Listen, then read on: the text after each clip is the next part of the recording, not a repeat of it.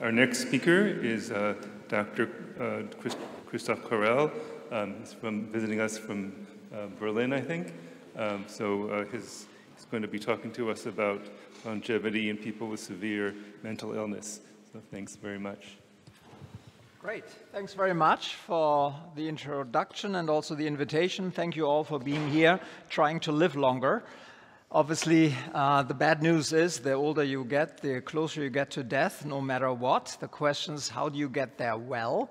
And how do you, as we heard, compress the gap between lifespan and health span? And I'll be talking, we are coming from the brain to the brain to the brain. This is the third talk. I'll be talking, thank you, from the end of very disadvantaged people, and that is people who have mental illness. I'm both an adult psychiatrist as well as child and adolescent psychiatrist, simply because when I entered adult psychiatry, I very quickly noticed intervening then, when the illness hits, is already too late. We need to move earlier. And one of the questions was for Harold Pincus earlier, well, what about depression like 150 years ago? I mean, we know from the Greeks, that's your question exactly, that mental illness was described even 2,500 years ago. And we also know that trauma is one of the biggest risk factors for gene expression and for maladaptive behaviors that lead to more mental illness, both in yourself and in the people around you and in the next generation. And arguably, some of the most traumatic experiences have been somewhat reduced in more recent times, at least in some of the developed world. So in that sense, I would suppose that depression was even worse in like 150 or 500 years ago times, because there was malnutrition, there was emaciation, there was also a lot of trauma ongoing and not much care, both psychological and medical. But again, as Harold Pincus said, we don't know all of the roots into mental illness, but they are clearly biopsychosocial. And we're trying to improve this, but there's also a genetic underpinning. So when talking about this, I have some disclosures, but this is not about medications. We did a meta-analysis of 193 studies looking at the incidence ages of certain mental disorders. And maybe you're not aware of that, but by the age of 14, a third of all mental disorders have declared themselves. By the age of 18, half of all mental disorders have already started, being diagnosed, by the way. And by the age of 25, 2/3 are there. So mental illness is an early lifespan occurrence. That's a huge problem, because that's a sandwich effect that we will see in a minute. So, oops, that's the wrong direction. So what we can see here in terms of years lived with disability, in red you see mental and behavioral disorders. They're particularly large in the early lifespan, when people have to undergo developmental milestones, when they have to develop their own self, relate to others, and basically develop.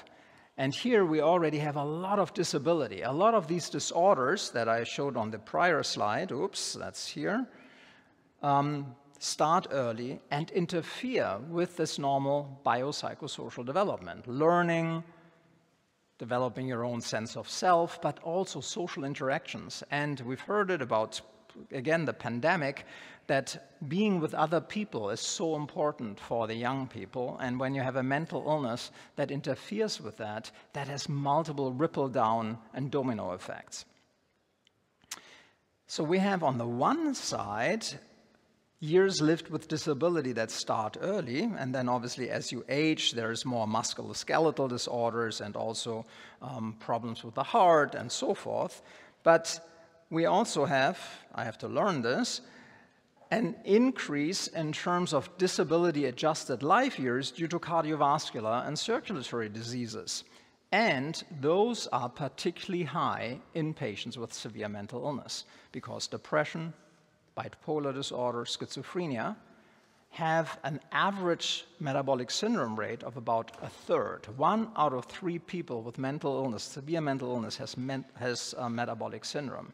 And if you then go from normal weight to overweight to obese, we've looked at that, you're going from basically a third to a half to 3/4 of people who have metabolic syndrome. So if you're obese and have a mental disorder, 75% metabolic syndrome.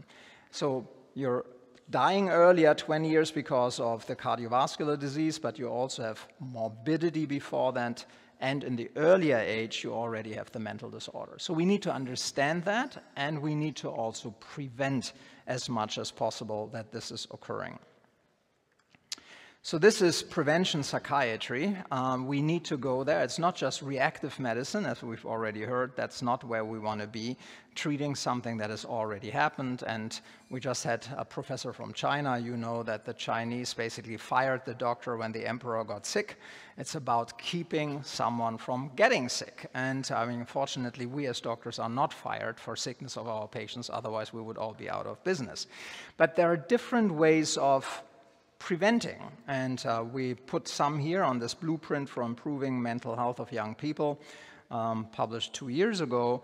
There's obviously universal prevention, all the good stuff that we should all do, but that also policies should enrich and help us doing. And that is the healthy lifestyle, it's obviously smoking cessation and so forth. But also urban spaces should be green. We know that if they're not, and if there's some pollution, both noise and also other chemicals, that you are more likely to be physically ill, but also mentally ill. So there's a higher rate of schizophrenia in urban centers, even if you control for genetic background. Then there's a selective prevention, which basically means you have risk factors you identify, and that is mostly genetics. We're not yet much better in terms of early biomarkers because we don't even understand how these disorders, for God's sake, happen. We don't know the pathophysiology, so getting biomarkers for that is even harder. We don't have the cell of a tumor that has been deranged. The brain is a wonderful place, and it's hugely complex. And it's basically different from neurological disorders where you have a lesion that is a problem. We have neural networks that are the problem, and that makes it very complex. So that's selective indication, when you have really markers that are there before an illness expression. And then there's indicated prevention, and that means you have an early emergence of symptoms and signs of an illness. So the forerunner of that is the prodromal research in schizophrenia, where attenuated positive symptoms, quasi-psychosis without being fully psychotic, give you an indication that this could be someone who is on the route to develop psychosis. Problem is that we first had 50% risk, then 30% risk, and now that we do lots of outreach and screen everybody, it's only 15% of people who actually then convert to psychosis, which is very close to the 10% genetic risk. So we need to do better in combining clinical markers and biomarkers as much as possible, but also preventing the illness from coming out in the first place. And then there's obviously tertiary prevention, which is once the illness has happened, we want to reduce relapses. Now, why do people with mental illness die 15 to 20 years earlier? Well, you see, the burden of disease attributable to 20 leading risk factors leads you the path. Almost all of those, and I put here the most relevant ones with a red box around it, are more prevalent in people with severe mental illness. High blood pressure, smoking, alcohol use, poor diet, be it low in fruit, high body mass index, which then comes with inflammation and increased oxidative stress, high plasma fasting glucose, physical inactivity, low diet in nuts and seeds, high cholesterol, low grains, low vegetables, low seafood, and drug use. So we need to obviously target all of those, but it is also an economic component because people with mental illness often don't have the resources, and a lot of this good stuff is more expensive. And then motivating ourselves to be physically active is already one problem. But if you have depression, negative symptoms, and also feel socially inept or already overweight, it reduces your ability to have agency, sense of agency, and do the right thing. Now, once an illness happens, can we in mental health, with our ghastly medications, prevent a relapse? Well, our medications often have very bad press. Let's talk about antipsychotics. They can make people fat because you have weight gain. They can give you diabetes. They can give you hypertension, dyslipidemia, prolactin elevation, which we've and others have shown to be related to breast cancer potentially. So really bad stuff. Should we even use them? Isn't it bad to treat your patients with that? They don't like this stuff. They want to stop it all along. Well, let's look at the numbers. Whenever we interpret meta-analyses, we have to look at both categorical outcomes and continuous outcomes. And a categorical outcome is yay or nay, relapse or not, response or not, and then you compare different percentages. And you know that the number needed to treat is the delta between two treatments. You calculate in your mind the number needed to treat every time you go shopping. You ask yourself, okay, there's like a cereal box, I get one free for every third one. What's basically my number needed to treat? So if after every third one I have one extra, that's 25%. So number needed to treat of 4. After each fourth one, I get one for free. And that's the same here. So we can have a number needed to treat. If it's 20% versus 53% is the response, difference is 33%. So the NNT is 3. Our NNTs are generally in single digit to be clinically relevant. And you can see here an acute response when people come and are very sick and get an antipsychotic, our NNT is 6. Not bad, but when you then take people who have responded, and that's what we do in medicine for maintenance, we take responders, we enrich them, and then treat them further. The NNT doubles in terms of efficacy. It goes from 6 to 3. So after each third person, you have 1 relapse prevention. And the SMD is a measure like Cohen's d. It's an effect size. 0.2 is a fifth of the standard deviation, is small. 0.5 is medium. 0.8 is large. We have very few medicines that, in all of medicine, that have a 0.8 and larger effect size. So in responders, you have about a 0.4 effect size, but that doubles to 0.9 when you continue the treatment. So although the press says, oh, don't treat people with antipsychotics, it's really bad, we are doing pretty well. Now let's compare that to treatments that some of you might already be on it, and when you expand it to your family, many will be on this. So we have statins, ACE inhibitors, metformin, aspirin, all the great stuff, canonical treatments to prolong our life. Well, what's their number needed to treat to prevent one cardiovascular event? It's 10 to 20-fold higher. And look at the abysmal effect sizes. They are less than 0.2. We still do this. We don't want to have a heart attack, of course, but for mental illness, we have powerful treatments. It's not that strong for antidepressants because we also have spontaneous recovery, lots of placebo effect, but it's not that different. And for anti-mania treatments, it's very similar. So our treatments do work, but do they also kill? We'll get there. I will learn that at the end. So the effectiveness pyramid tells us that medication is one thing, but we need to flank that, obviously, with psychoeducation and psychotherapy, because we're not just biological animals, we're also psychosocial animals. And whenever a medication gets approved, we look at efficacy, but that's just the spearhead. We need tolerability, and we need adherence. And adherence is even not the best term. Compliance is bad. It's like, oh, I tell you what to do. Adherence is, you know, that's better for you to do that. I think medication interest is the right thing. I have an interest taking this.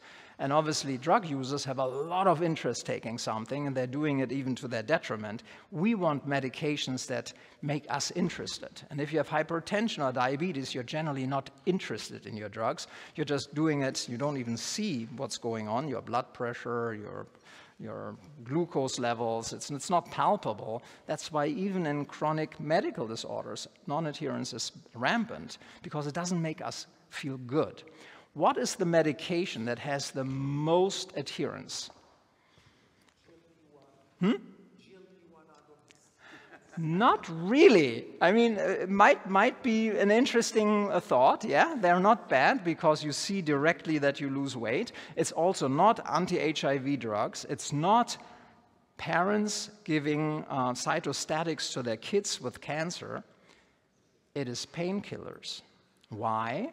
Because the moment you don't take it, you get slapped and you feel bad. And the moment you take it, you feel better. It's so instantaneous. Many of the other things you have to think, oh, I should take it. Have I taken it? Maybe not. And I have all these side effects. So we want medications that make you feel good. And that's, I think, we need to develop more. Even for healthy lifespan, if you don't feel it, that you're healthier, it will be hard to actually get it into the system. Our side effects that we produce with any medication, here I'm taking again an example of antipsychotics, don't only have nuisance side effects, they actually impair functioning. Here are people with schizophrenia, more than 400 of them, who were asked on a visual analog scale between 0 and 100, how much do these side effects, activating, sedating, weight gain, sexual side effects, how much do they interfere with your functioning, not just your well-being? And they say between high 50s to high 60s. That's a reason why it's often stopped. And again, we need to take that seriously. And weight gain, as you know, is not good. That's why GLP-1 agonist was certainly a weapon that you can bring forward, because many people want to lose weight and stay thin. Well, the brain is connected to the body through the neck. Again, another truism. And that shows here also. People who are in the first episode of schizophrenia and gain weight and have 1 BMI point increase by 1 year, they age 1 month per year. And many patients basically gain 5 or 6 BMI points. And that means half a year per year, your brain gets older. That's not good. And we know even from the general population, people with diabetes, hypertension, obesity, metabolic syndrome have worse cognition. And here we showed the same thing in people with schizophrenia. People with schizophrenia who already are 1.5 to 2 standard deviation below the norm, the population norm, in terms of cognition, have even worse cognition when they, in addition to that, have metabolic syndrome, hypertension, diabetes. So another reason why we need to try to bring healthy lifestyle and an increase in health span to people with mental illness. People with schizophrenia, this is a meta-analysis we published last year, die 3-fold earlier than the general population. That increases to 7-fold more in people with early phase schizophrenia, because those that have good cognition and insight get depressed that they have the illness, and then they commit suicide. So suicide rates are enormously high, and especially in the first 5 years of illness, when we need to pay attention to the body and the mind and also the reaction to the illness.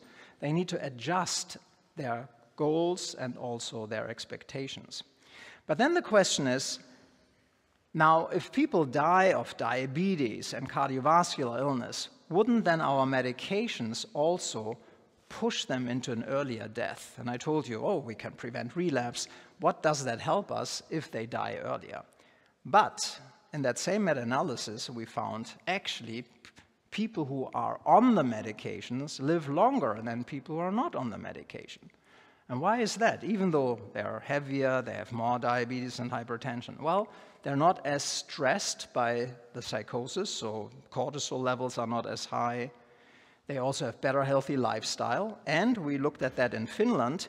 They take not only their antipsychotic, they also take other secondary preventive measures. In this case, statins, antidiabetics, antihypertensives, and beta blockers. So by improving the mental health, you're also improving the physical health, because they're at least going to doctors and they're doing also able to do better lifestyle behaviors.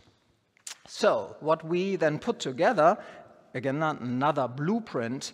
We want to add years to life by protecting both the physical and the mental health of our patients. And there are issues and actions.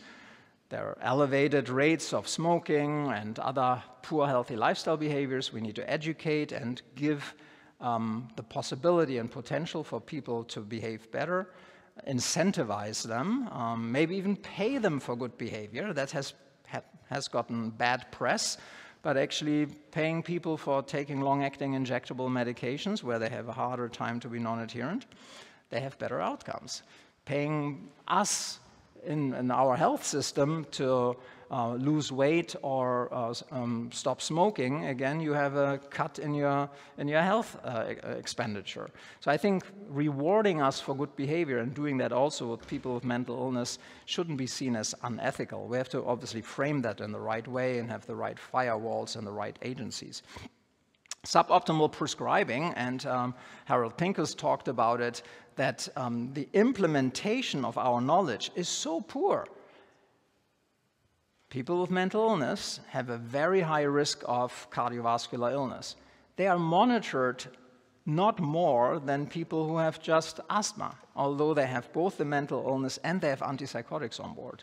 So it's really very poor managing and monitoring, especially in the United States where you don't have as much time. You mentioned value-based payment, pay for performance. I think we need to do much more in order to incentivize good behavior also on the clinician side. Otherwise, we lose out on that one. There's inadequate health promotion and inadequate integration. We've heard about fragmentation of care, of both physical and mental health care. And that can be remedied, but we as a society need to do that, both for people without and for with mental illness. And in the statement that Harold Pincus showed, that including behavioral health, well, we need to spell it out apparently because it's often excluded. We need to integrate mental health and physical health as much as we can so that we look at the patient again in totality. And it's not just recovery and functionality, it's really life engagement, a sense of agency and identifying their goals and trying to have SMART goals, specific, measurable, actionable, relevant, and time-bound. And we should do that with people without and with mental illness. And 1 out of 4 people will have mental illness in their life. So this is a very big part of our society, and especially as people age more, it will be maybe closer to 40 or 50%. So let me finish with to keep the body in good health as a duty.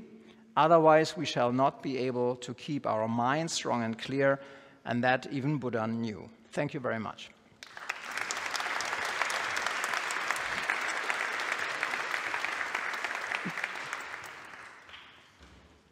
Don't know whether we have time for some questions? Yes, we have. Okay, great. Harold? Terrific presentation, Christoph. Thanks. So it seems to me that a lot of the sort of underlying issue is, especially with people with serious mental illnesses, but really even beyond that, is the fact that we let people fall through the cracks. And a number of years ago, we did a study looking at outpatient mental health care. And for an episode of mental health care as an outpatient, the modal number of visits for an episode was, guess? 0.5. It was 1. 1. 1. Oh yeah, you had them in the clinic, so that's why. Yeah, but this is nationally. Yeah. The modal number of visits was 1. The median number was 4. Obviously, the mean was higher because some people go 5 times a week. Yeah. But that's really the problem, is that we somehow aren't able to engage people because these are not short-term conditions, and we're not able to engage people. Do you have some thoughts about what strategies might be undertaken to better engage people? Yeah, so I think you're saying falling between the cracks. Unfortunately, within the system, we're also creating the cracks in order to save money. Yeah? You had it also on your slide, preferred lists, fail first, second opinion. I mean, I remember when I was a resident that people, I had to argue with someone on the insurance side, and they said, well, do something. You have to increase the dose, otherwise you have to discharge the patient. Why? I mean, I just did it 3 days ago. Your competitors change every other day. And I said, what do I do if the patient is discharged and kills themselves? Well, you discharged them, I didn't. Yeah, so that's on the system side. But I think, how do we engage people better? They need to see value. Like medication interest, it should be also mental health interest. And our systems are not always as conducive. Obviously, some patients, we also need to use force, particularly when they're psychotic. But even people with depression. I think it has to do on a macro level, again, with decreasing stigma, making sure that people understand health is also mental. There's no health without mental health. And I think there the pandemic has helped us a little bit, that it's okay to talk about being anxious and depressed. It's not just a weird subgroup. It's all of us, because pressure creates problems. But we need to incentivize people. We need to give them good experiences. And for that, we need resources and the currency of love, time. We don't have enough time. We don't invest the time and obviously the money. Okay, thank you. Great, thanks.